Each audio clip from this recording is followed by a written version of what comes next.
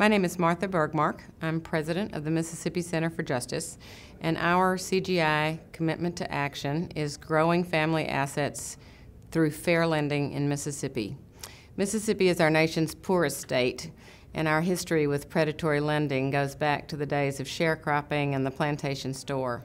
So it's no coincidence that Mississippi today has the most pernicious form of payday lending and the highest concentration of payday lending stores in the nation. Also, we have not managed to join the recent national trend toward legislative reform. So what to do? Our commitment to action seeks to loosen the stranglehold of predatory lending in Mississippi through offering fair lending alternatives.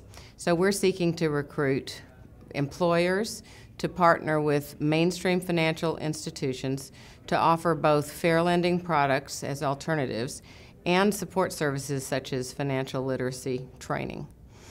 It's estimated that about 25% of Mississippi households rely on some form of predatory services. That includes payday lending, check cashing services, pawn shops, rent-to-own agreements.